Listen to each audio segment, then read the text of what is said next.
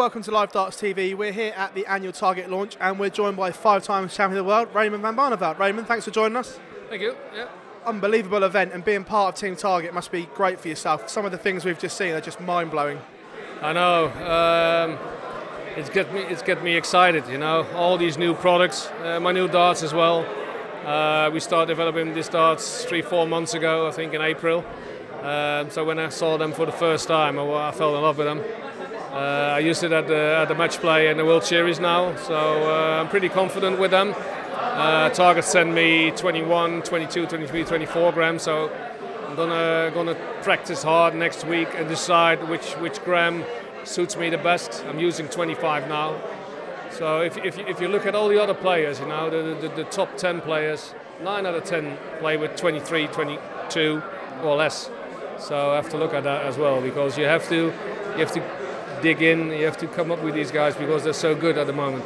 So you touched on it there, you've come back from the World Series. Did you have a good time on the Oceanic region? It was worse for sleeping, especially Auckland, middle of the night, 4 a.m., 3 a.m., 2 a.m. But we managed. I think I had 3 good results, a semi-final, final and a top 8. So I'm really looking forward to the Grand Prix at the end of the month, beginning October. So I'm going to practice 2, 3, 4 days a week now, practice hard, especially on doubles because it's a double opener tournament.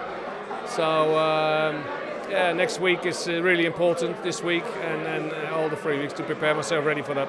So we're now in the business end of the season, as everyone calls it. There's so many tournaments coming along. Do you feel your game's in a good place to attack that? Yeah, but I skip a few. I'm not in the League of Darts. The Euro Tours, European Championship, I'm not going to make it because I don't have points enough. I'm going to play in Barnsley one Pro Tour weekend and the Pro Tour weekend in Ireland. So I've got 4 days to try to get in the Players' Championship finals.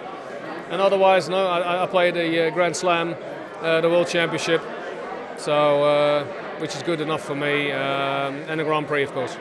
Obviously, we've seen the calendar for 2019. It's packed. Are you going to try and play in a little bit more, perhaps, or are you going to do the same as this year, pick and choose? The trouble is sometimes, you know, I'll leave home at Wednesday. I play on Thursdays in the Premier League. Then on Fridays you do the qualifiers. Then on Saturday a Pro Tour, Sunday a Pro Tour. Get back on Monday, Tuesday night with the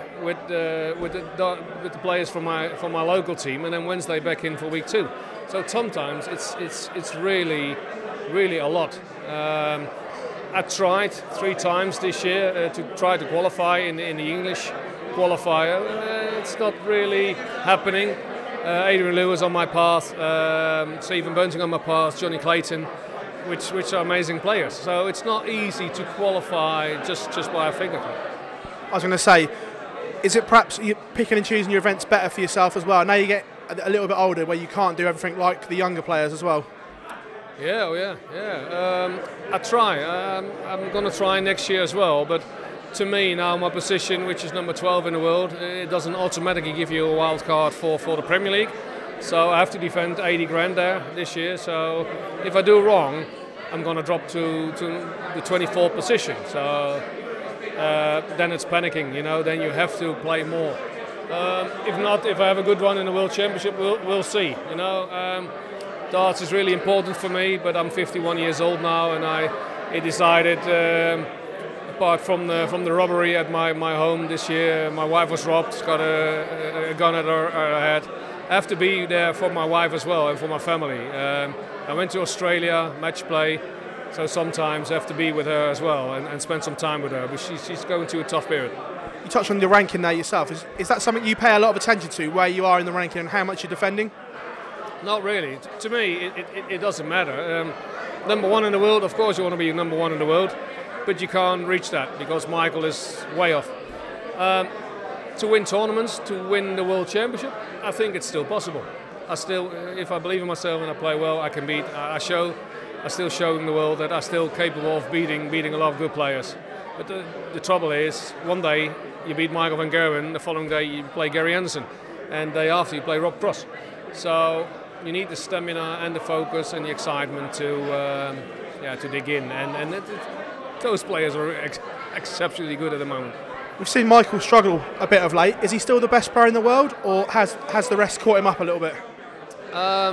to be fair, the way Gary is playing, it looks so easy sometimes. I think if Gary plays his A game, no one will come near, I think. Last one from us. You're captain of your local team. What would your six-man dream team be? You can pick any player from any era. Doesn't even have to be a professional. What would your six-man dream team be? Well, Michael, Phil, myself, Adrian Lewis, Eric Bristow, and John Lowe. Great dream team. Raymond, absolute pleasure. Thanks for joining us here at Live Darts. Absolute pleasure, mate. Thank you.